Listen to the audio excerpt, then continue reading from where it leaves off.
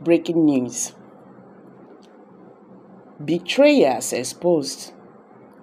Powerful Igbo woman, BRGIE members, reportedly sold Simon Ekpa to Finnish government.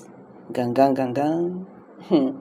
You see, this word they say that man's worst enemy is a member of his household. It isn't a lie. Not be lie. It did not just come like that. You understand? That word did not just come like that. People who will sell you out, now people when know you. People when go come after you, now people when know you. These are people in one way or the other. You don't help them, you understand, and all that, things like that. You get. So this is life for you. In the aftermath of Simon Ekpa's recent arrest by Finnish authorities, rumors of betrayal within his inner circle have dominated discussions online. Ekpa, a prime minister of the Biafra Republic government in exile bridge, was arrested in Finland just hours before these allegations began circulating. The claims of internal betrayal surfaced on X, formerly Twitter, where a user identified as EFCJ shared a photo of a woman alleged to be Ngozi Orambweze, Ekpa's second in command. In the accompanying post, EFCJ accused Ngozi and other members of BRGIE of conspiring with Finnish authorities to orchestrate Ekpa's arrest. The post read, "There is a strong report from the camp of Simon Ekpa's autopilot that Ngozi, being Simon Ekpa's second in command, and some other members of the BRGIE convinced and sold Simon Ekpa to the Finnish government."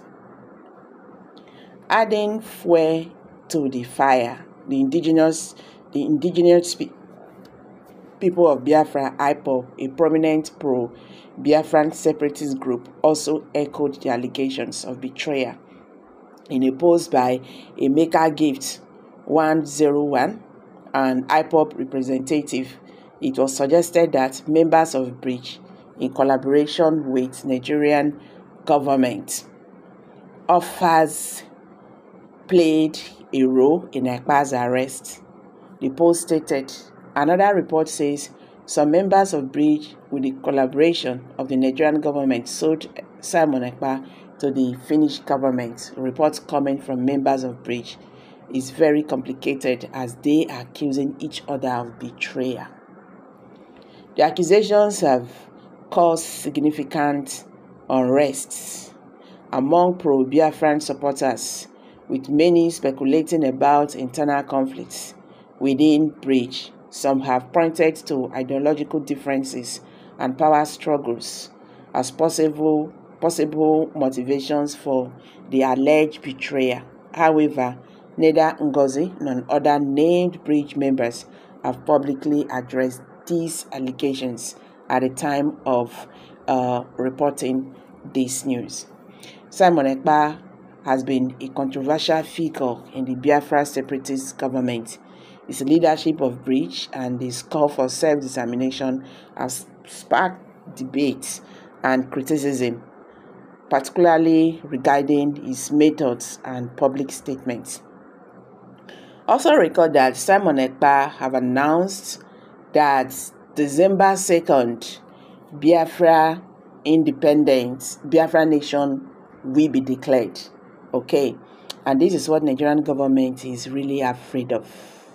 You get, Nigerian government have also confirmed of mounting pressure on Finnish government to get to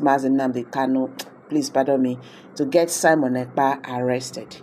Meanwhile, Nigerian government is currently, hurting very hard to make sure that Simon Ekpa is repatriated back to Nigeria. You understand? They say Simon Ekpa must be brought back to Nigeria, okay, to serve punishment. So this is the latest for now. Nigerian governments have vowed to make sure that Simon Ekpa is brought back to Nigeria to serve, to face trial. So guys, I'm dropping it here. Kindly drop your comment below the comment section. Please don't forget to give us a thumbs up. Share this video, let it go viral. Let Nigerians understand what is happening today in the Nigerian political landscape. Thank you and bye for now.